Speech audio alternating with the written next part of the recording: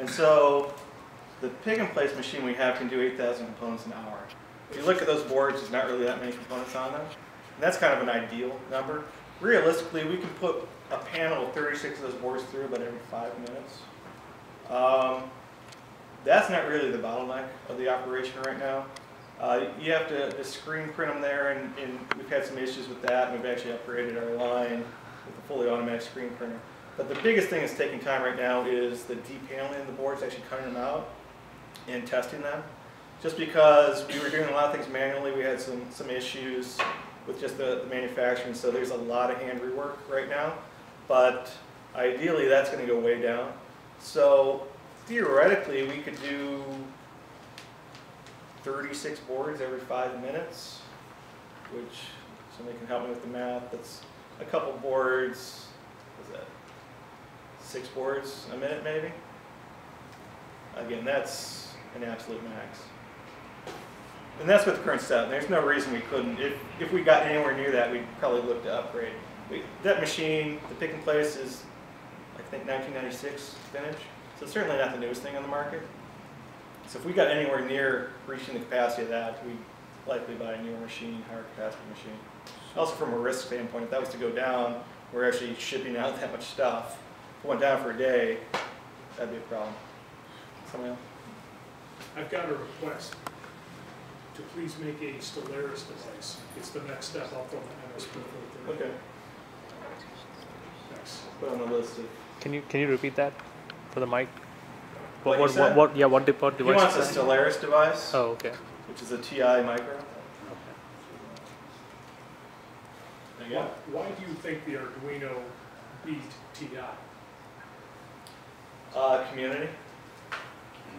From a technical standpoint, 8-bit micros are, for the most part, 8-bit micros. I mean, my day job, what I've done for the last 15 years, is embedded software development for the most part, and some embedded hardware.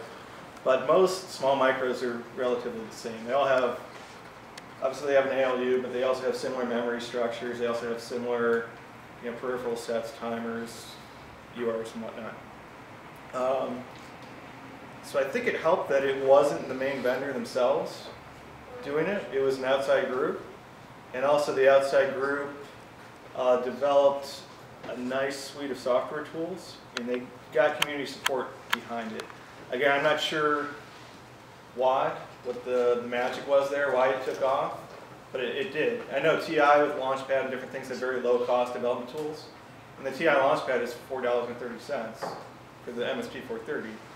So it's kind of hard to beat that in price. And a lot of people do use it, but it's not nearly as popular as an Arduino, which costs 6-7 times as much.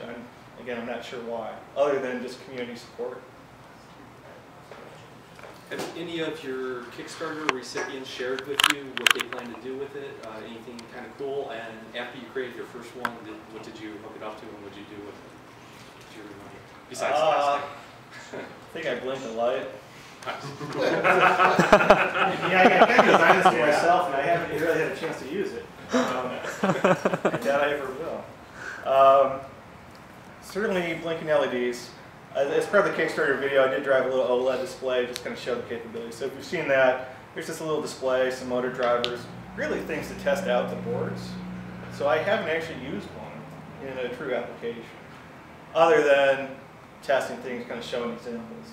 In terms of what people have planned for it, there's a few hundred that actually have them already.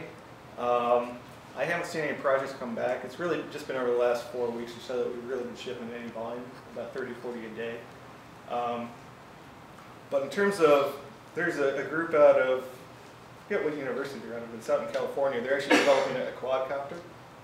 And they got some early prototypes last fall. And so they actually did show off, I have some videos of it, this quadcopter that they developed. So again, very small quadcopter, so I think about 6 inches, which is pretty small once you're taking the propellers into consideration. So they have a TinyDuino on there. They actually have an XB wired in as well, just because we didn't have anything at the time that could do wireless back. And unfortunately, the video I saw that actually flipped that side and crashed. I don't think it was the TinyDuino that caused it. I think it's then there's a PhD candidate out of Oxford, I believe, that's based in Africa, and he's doing a climate change survey. And actually, we have this all documented on the website. He contacted me last fall when the Kickstarter was going on, telling me about his application, just would it be possible. And so he wants to put very cheap sensors all across a nature preserve, I think in Kenya. So a few hundred sensors spaced a few miles apart, and just log temperature over time, over a year period. Then go out and collect those. So he wants like a micro SD card, something very low cost, because he doesn't have that much funding, but you can easily buy a system like this and spend 30, 40 bucks per node. Just put it out there, log data, and then graph that, because the temperature variation is actually quite significant out across an area. And so using standard techniques would just be too costly to monitor all that, more than just a few points throughout a few hundred square mile reserve. Cool. So you mentioned that all of this hardware, your design files are open source. Have you been designing using open source software, and how have you found that experience? no. The big open source software for schematic is Geigel. But for whatever reason, again, we kind of borrowed from the legacy of what's out there. Most people in this market are developing using Geigel, which there is a freeware version available. So people can download it and edit the files and actually design boards around those if they have the freeware version. There are limitations to that.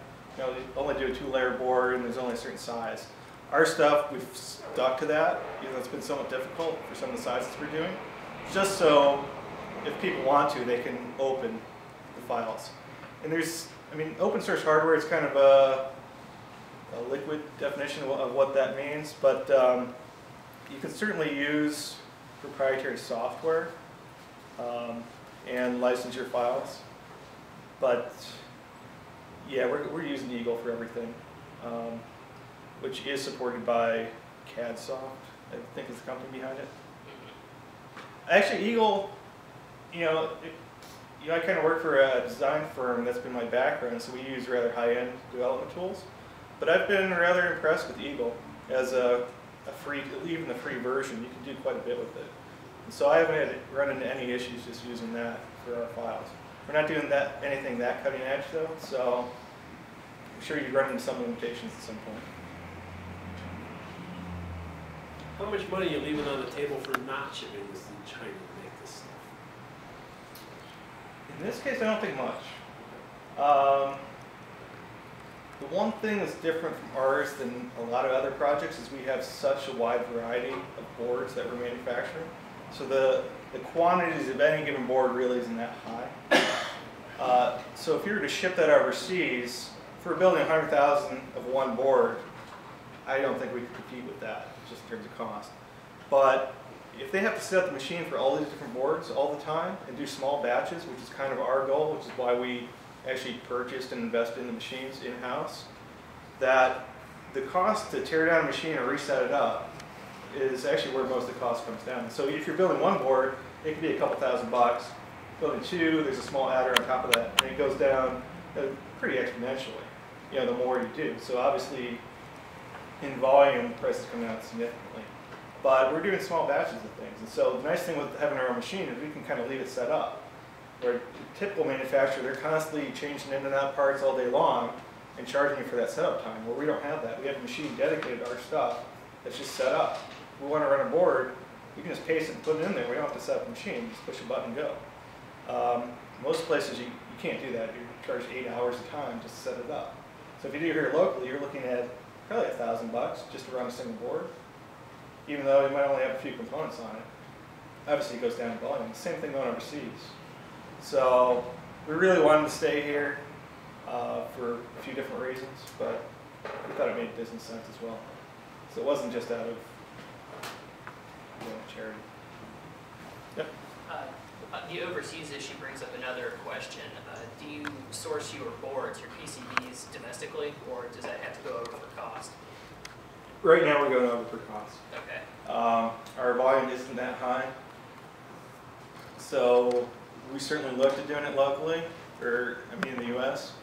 It's just significantly different, like 5x different, and so we couldn't do it.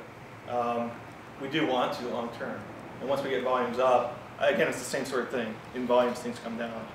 It's kind of hard to compete in the printed circuit board market. But I've used a number of US companies that are very good. But again, we're not doing anything that complex, so a lot of these, I wouldn't say sloppier shops, but you don't need a super high tolerance shop that has military type board capabilities to do it. But yeah, cost, again, it's somewhat hypocritical to say, we're doing things in the US and then buying boards from overseas, but it's kind of what we're doing right now. And realistically, all the electronic components are, you're not going to get those from the US source. Even though it's a US company, they're not manufacturing silicon over here. Well, microchip is. That's about it. Yeah. It seems like perhaps one way you achieve your cost breakthrough is that you're making something like surface mount device breakout boards. Smartphone used to do something like that, but their devices always seemed a little bit more expensive. And I was wondering if maybe you have other devices or kits which will maybe help the user with the small solder pads, and also maybe deal with surface mount component discrete devices they may want to kind of add on. But, like in other words, if they wanted to come off this board, are they going to have to put in a plug into the header? Yes. On that main board, yes. You can't really solder to that. It's not really designed for that. You can kind of see down there, the picture doesn't show too well, in the lower right, there is the power input. If you don't use the battery, you want to hook up something else. But realistically, the vision is on the top of whatever stack you do. If you saw the stack going around, there's what we call a prototyping board, which breaks out the signals to solder points. And there's a few different variations of those. One has every single signal, but it's relatively small. Then there's another one that uses standard tension spacing, which again is the same as the standard Arduino. It doesn't break out every single signal, but there's a couple different variations, so you can kind of choose what you want. And those are like $3.95 in single piece quantities, so relatively low cost boards that you can almost throw away. But you kind of need one of those. Now the other one, this Tiny Lily, there's 8 IOs there that you can directly solder to. So if cost is a huge issue, and you're not doing anything that sophisticated, blinking some lights or who knows what, you can easily solder to that directly. And that's less than $10. So. Cool. I think we'll wrap up the Q&A, and if you have more questions, we can just open it up to kind of a general discussion amongst everybody. So you're going to hang around for a little bit, chat for a little bit. So everybody, thank you, Ken, for coming out.